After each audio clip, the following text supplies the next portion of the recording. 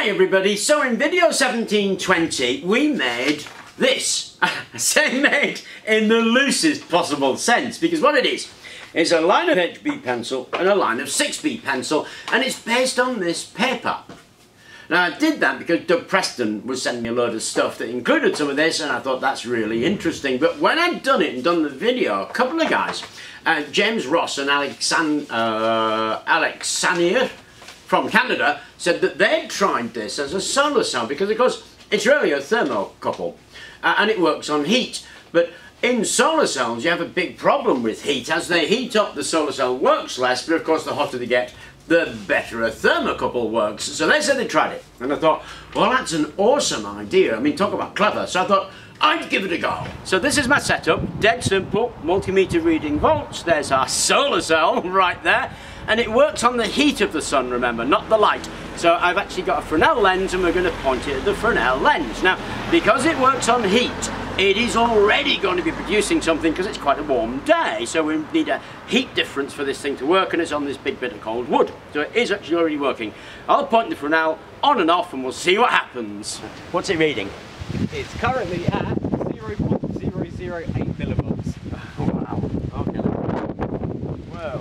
What's it got? 0.3, 0.5, 0.7, 0.8. And then off. And now it's dropping all the way back down to 0.1, 0.07. And back on. 0.4, 0.5. And back on. 0.08. And back on. 0.3, 0.4. Awesome!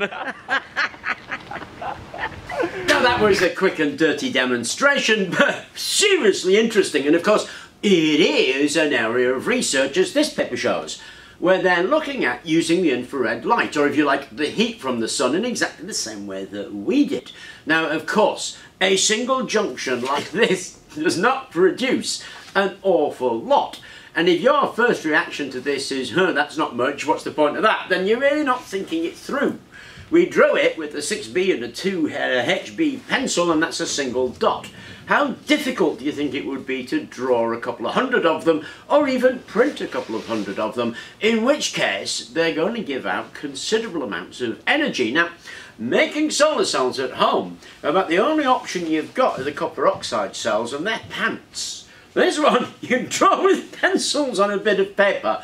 Sure, there are other things to do. It worked better when we focus a light with Fresnel lens, but we could look at a micro lens array, and of course that sounds daunting, but you can 3D print those. Anyway, I thought I would share that with you because it does actually work as a solar cell, and of course drawing a solar cell with pencils on paper has really got to spark anybody's interest. It sparks my interest. So I hope you enjoyed the video. Thank you very much for watching, and please do remember to like and subscribe.